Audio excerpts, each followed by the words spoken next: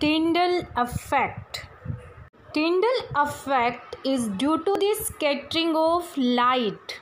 The phenomena of scattering of light by the suspended particle present in medium through which a beam of light is passing, and as a result of this the path of light beam become visible, and this phenomena is called the Tyndall effect.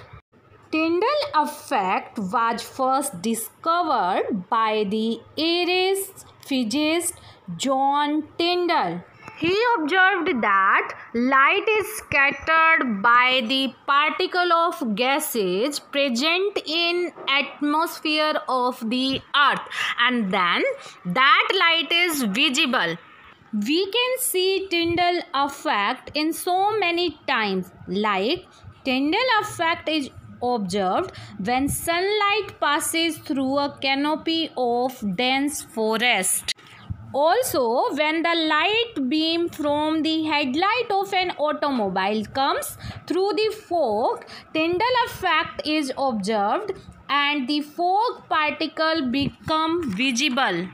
When a fine beam of sunlight enters a smoke-filled room through a small hole, the scattering of light makes the particle visible.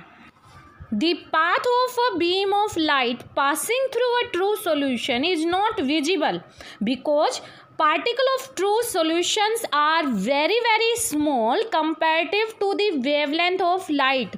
But when this light passes through the colloidal solution, then this light is scattered and light becomes visible because the diameter of the particle that causes the Tyndall effect should be in range from 40 to 900 nanometers.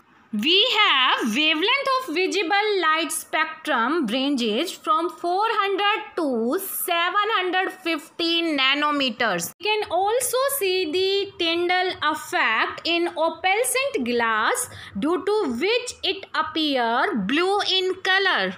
So, we can say that by the Tyndall effect, this world becomes so beautiful and amazing.